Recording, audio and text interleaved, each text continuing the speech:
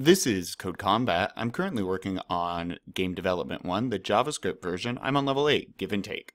Goals: win the game. Spawn at least 2 potions. To make your game a little more interesting, try adding some fire traps and potion smalls.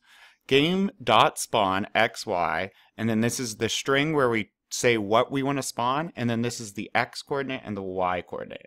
So we're asking the game, hey game, dot spawn, this is a game object, I guess, or a game class, and then we're asking it to do this thing. This is a function. We'll get more into that later. Let's keep going. Spawn some small potion objects to heal the player. Okay, so I'm going to just start typing in spawn, okay, x, y, and then it said which type? Potion hyphen small. Now in programming, it's important to be exact, because the name of this object to the computer is potion small. Okay, and 36, so we got 1. Spawn some, okay, we got 1. Let's do a few more. And then potion hyphen small.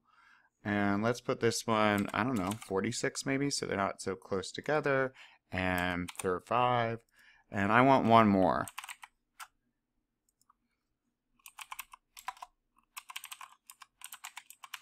Okay, and then 50.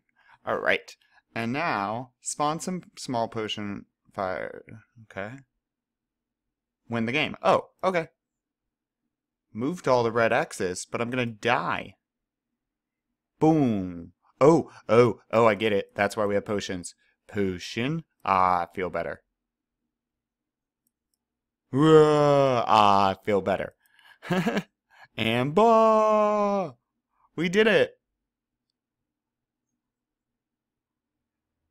Do I have to go to the X's? Oh, now I have to go to them. That's annoying.